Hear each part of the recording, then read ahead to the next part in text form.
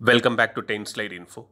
A good news for the Indian Defence Forces has come up since the Defence Minister Rajnath Singh will chair an important Defence Acquisition Council meeting that will look to clear many high-tech weapon systems for the Indian Defence Forces.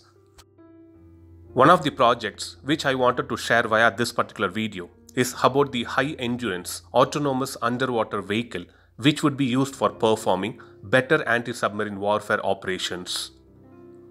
Just to give a quick overview about these vehicles, high-endurance autonomous underwater vehicles are autonomous self-propelled underwater vehicles with an endurance of almost 15 days and with a weight of approximately 6,000 tons and of 12 meters in length. These vehicles are used to track submarines using thin line array, flank array, active sonar or synthetic aperture sonar with autonomous navigation, and also it has collision avoidance and communication suite. The Mazakan Dock Limited is also working on extra large uncrewed underwater vehicles, and these vehicles will reshape how the surveillance, reconnaissance and anti-submarine warfare operations is happening under the underwater battle space.